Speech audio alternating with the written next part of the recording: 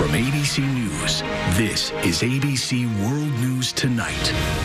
Good evening and thank you for joining us on this busy Saturday. I'm Cecilia Vega in for Tom Llamas. We begin tonight with that breaking news in the Bill Cosby sexual assault case.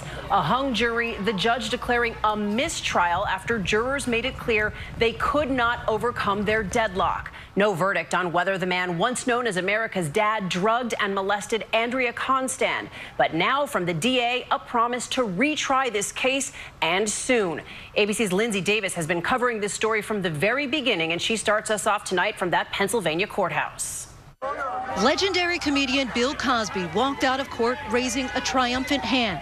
A free man for now. The man once known as America's dad, greeted by scorn and support, some chanting, "Free Bill."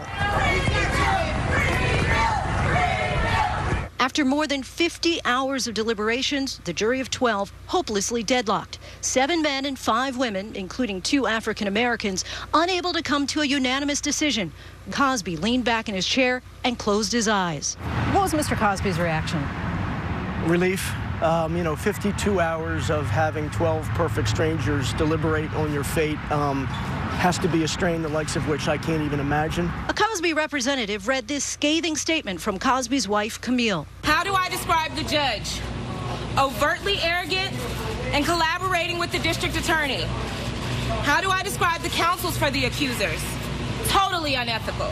The district attorney immediately announcing plans to retry Cosby. Our plan is to move this case forward as soon as possible. There are a lot of cases where you get a mistrial and the next time around, prosecutors are able to get a conviction.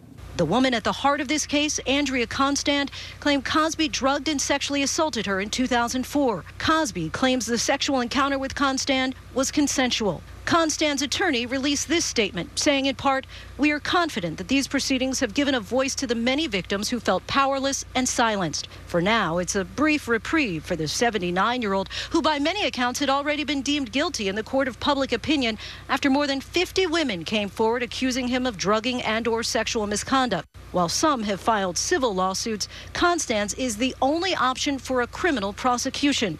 For the other accusers, like Victoria Valentino, the statute of limitations has already run out. What is your message for Bill Cosby? You're not off the hook, buddy.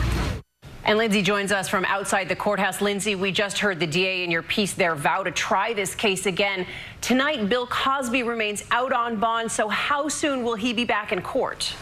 Yes, Cecilia, out on bond and still charged with 3 counts of felony sexual assault. As for the timeline, the judge said that he would expect that it would happen within the next 120 days. It would be the same judge again, Cecilia. Okay, Lindsay, thank you.